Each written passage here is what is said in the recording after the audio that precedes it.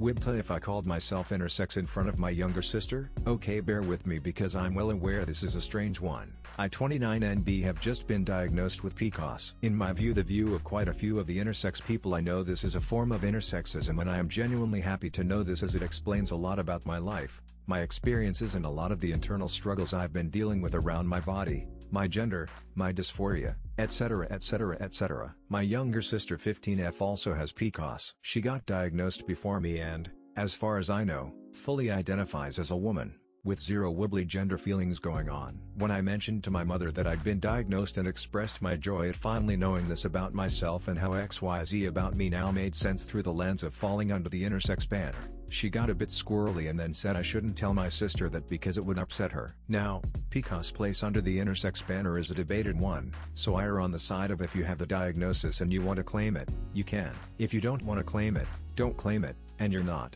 Because I do understand that not everyone will be as ecstatic as I am to fall beneath that banner. I would never, ever, call my sister intersex, insist that she was, or anything else along those lines, because I genuinely don't want to hurt her. But I also want to be excited about these discoveries about myself because oh boy, as I've already said, it explains so much and puts so many of my experiences into a new context. I've held off making any sort of public comment about it while I think about this, but I cannot find a middle ground where I feel comfortable celebrating what is, to me, good news, in any sort of public way, without running the risk of my sister finding out and possibly getting upset. But also I don't not want to celebrate this because, as I keep saying, this is really good news for me and I want the chance to be happy about it with other people that are also going to be happy with me. And so, I turn to you, Reddit. Would I be TA for telling my sister, directly or indirectly, that I'm intersex?